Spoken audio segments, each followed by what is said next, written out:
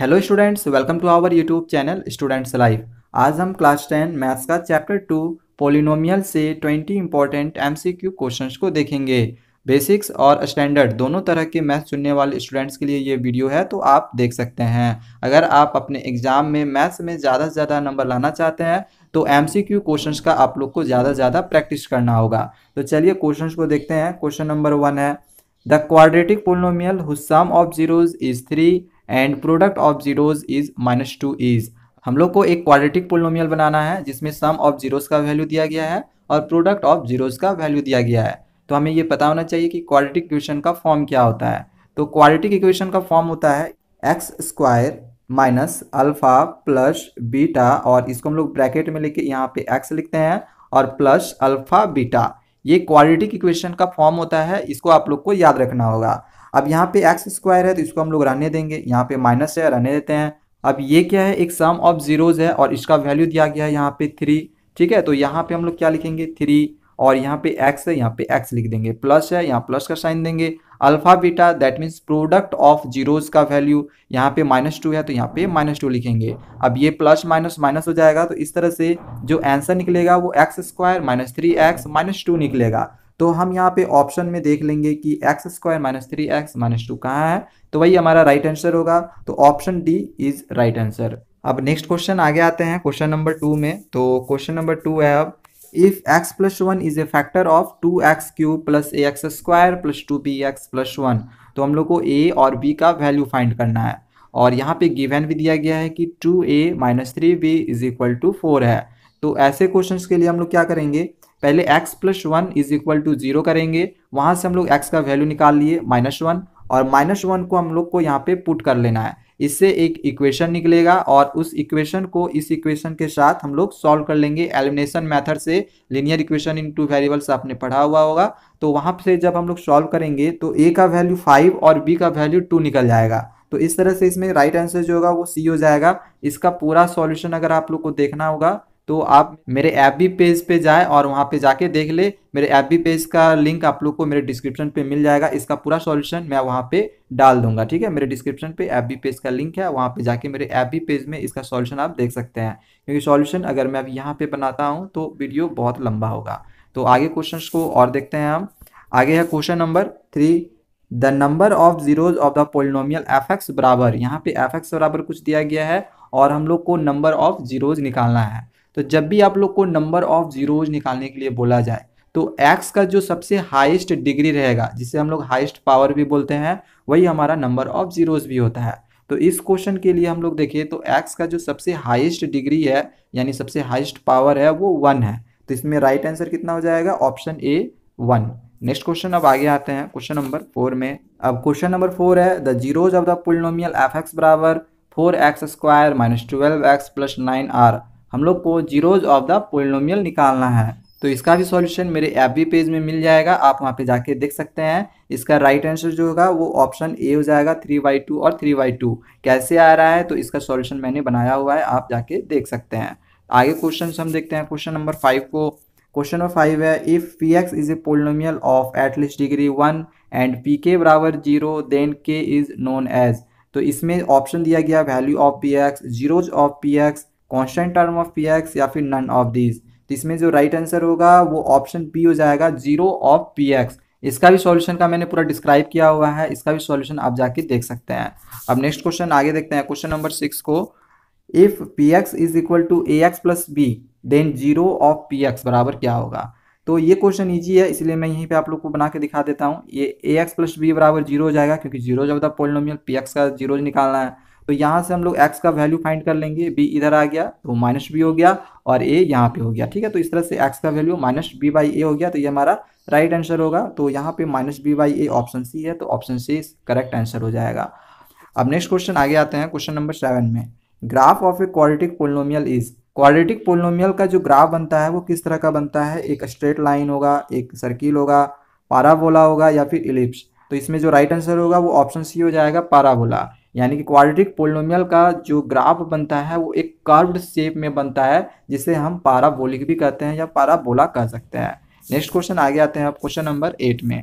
Zeros of A polynomial can be determined graphically. अगर zeros of the polynomial को graphically निकाला जाए तो number of zeros of the polynomial बराबर होगा नंबर ऑफ पॉइंट्स का। आगे क्वेश्चन है where the graph of polynomial, polynomial का ग्राफ कहां पर बनेगा। ऑप्शन ए है इंटरसेक्ट वाई एक्सिस पर इंटरसेक्ट करेगा, या फिर ऑप्शन बी है इंटरसेक्ट एक्स एक्सिस पे इंटरसेक्ट करेगा।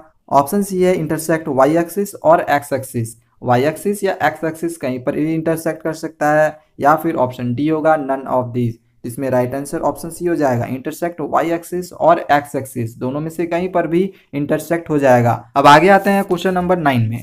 तो क्वेश्चन नंबर अब 9 दिया गया है, if graph of A polynomial does not intersect the x axis, अगर पोलिनोमियल में अगर ग्राफ बने और वो एक्स एक्सिस पे इंटरसेक्ट नहीं होता हो लेकिन वो वाई एक्सिस पे एक जगह इंटरसेक्ट होता हो, तो number of zeros of the polynomial क्या होगा।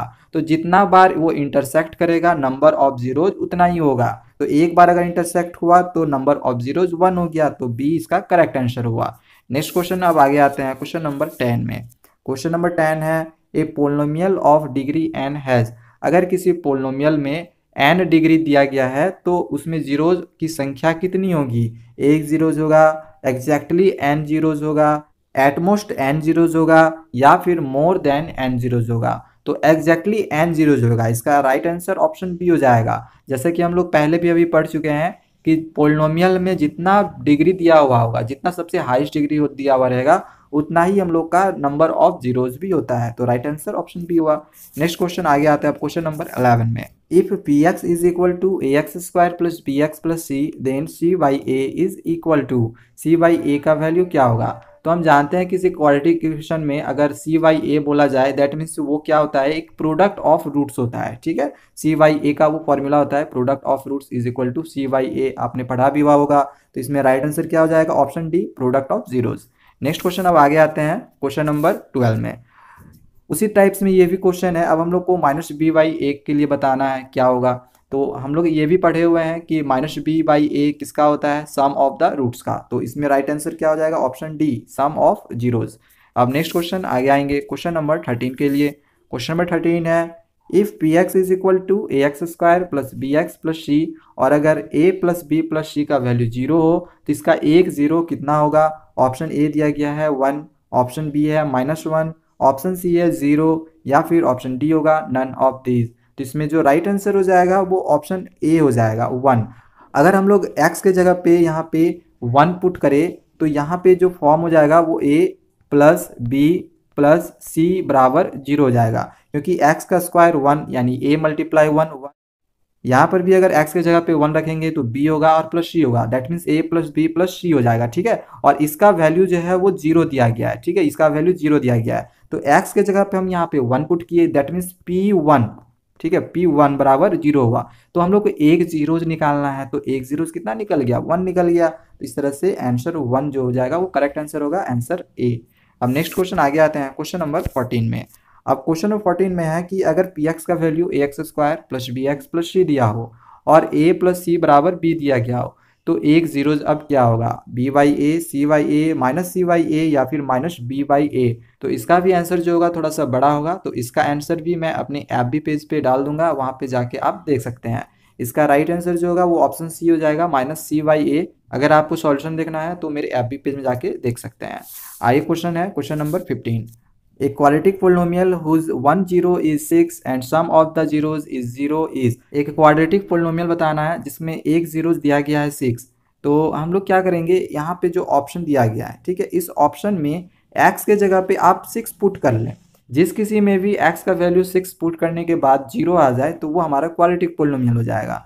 तो ऑप्शन बी में अगर हम x का वैल्यू 6 पुट कर ले तो 6 का स्क्वायर 36 हो जाएगा, 36 माइनस 36 दैट मीन 0। तो ये हमारा राइट आंसर हो जाएगा ऑप्शन बी। अब नेक्स्ट क्वेश्चन आगे आएंगे क्वेश्चन नंबर 16 में।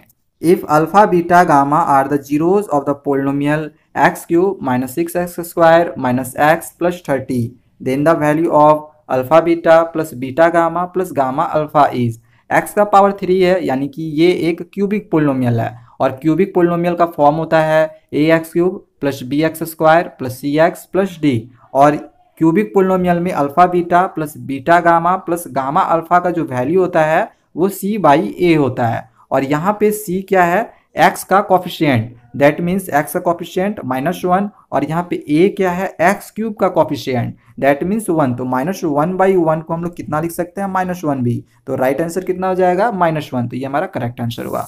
नेक्स्ट क्वेश्चन अब आगे आते हैं क्वेश्चन नंबर 17 में।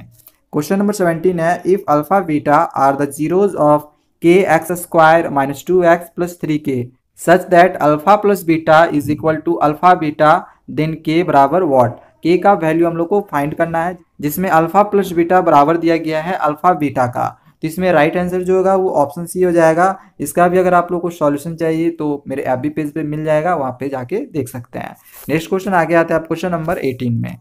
Which one is not a polynomial, हम लोग को बताना है कि इनमें से क्या पोलिनोमियल नहीं है। तो ये हम लोग को पता होना चाहिए कि पोलिनोमियल कब नहीं होता है। एक्स का पावर अगर नेगेटिव हो, फ्रैक्शनल नंबर में हो, तो ऐसे को हम लोग पोलिनोमियल नहीं कहते हैं। या फिर अगर इस तरह से दिया गया हो 1/y या फिर 1/x, तो ये भी पोलिनोमियल नहीं होता है। ठीक है, तो इस तरह से हम लोग यहाँ पे देख सकते हैं कि ऑप्शन बी में 3/y दिया गया है, नीचे y है डिनोमिनेटर में, तो कभी भी डिनोमिनेटर में y नहीं होता है क्योंकि अगर ये जब न्यूमरेटर में जाएगा तो ये -1 हो जाएगा। ठीक है, तो ये तो एक नेगेटिव नंबर में आ गया पावर, तो इसलिए हम लोग कह सकते हैं कि ऑप्शन बी राइट आंसर होगा, ये पोलिनोमियल हम लोग का नहीं है।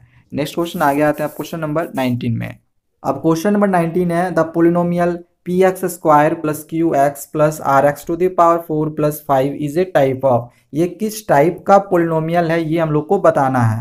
ऑप्शन दिया गया है ए नंबर में लीनियर, ऑप्शन बी है क्वाड्रेटिक, ऑप्शन सी है क्यूबिक या फिर ऑप्शन डी होगा बाई क्वाड्रेटिक। तो इसको बनाने के लिए हम लोग को ये पता होना चाहिए कि अगर x का पावर 1 रहे, हम लोग सबसे हाईएस्ट डिग्री देखते हैं, अगर हाईएस्ट डिग्री x का पावर 1 है तो वो एक लीनियर पोलिनोमियल कहलाता है। अगर x का पावर 2 है तो वो क्वाड्रेटिक कहलाएगा। अगर x का पावर 3 है हाईएस्ट तो वो क्यूबिक कहलाएगा। अगर x का सबसे हाईएस्ट पावर अगर 4 है तो वो बाई क्वाड्रेटिक कहलाएगा। इस क्वेश्चन में x का जो सबसे हाईएस्ट डिग्री है यानी पावर है वो 4 है, तो इसमें राइट आंसर क्या हो जाएगा बाई क्वाड्रेटिक। तो डी ऑप्शन इसका करेक्ट आंसर हो जाएगा। अब एक आखिरी क्वेश्चन है क्वेश्चन नंबर 20, इसको देखते हैं। If x + 2 is a factor of x³ -2ax² + 16 then value of a is, ए का वैल्यू क्या होगा। तो इस क्वेश्चन को भी हम लोग अपने एफबी पेज में ही इसके सॉल्यूशंस को देखेंगे, आप वहाँ पे जाके देख सकते हैं। तो इसका आंसर जो होगा वो मैं आप लोग को बस बता देता हूँ। इसका जो राइट आंसर ऑप्शन ए हो जाएगा 3। इसका सॉल्यूशन पूरा देखने के लिए मेरे एफबी पेज पे जाएं, वहाँ पे आपको सारा का सॉल्यूशन मिल जाएगा और बहुत अच्छे से मिल जाएगा। किसी भी सॉल्यूशन में आप लोग को डाउट होगा, समझ में नहीं आएगा तो कमेंट करें, मैं उसके लिए एक स्पेशली वीडियो आप लोग को बना के दे दूंगा। Please like share and subscribe my channel. Thank you.